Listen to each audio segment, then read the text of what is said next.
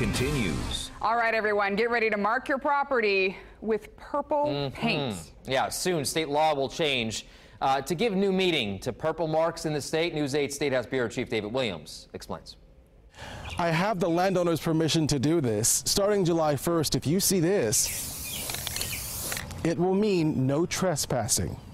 Steve Wethington says sometimes people come onto his property without his permission. We do get people trespassing on the lake, and this is private properties.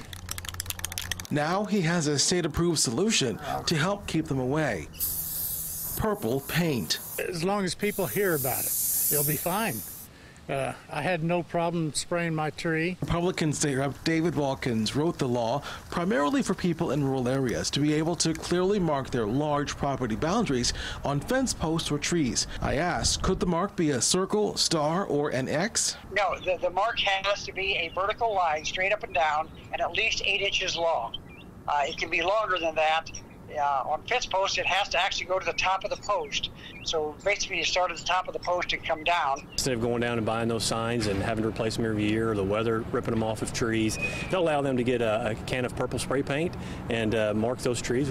What if you live in a subdivision? Could you mark a tree in your yard with purple paint? Yes, I believe you could. There were no limitations on it as to where you could use it, what type of zoning or anything. So I believe you probably could use it inside city limits. You could, but I don't think it's very often we see no trespassing signs in subdivisions, so I doubt we'll see very much purple paint.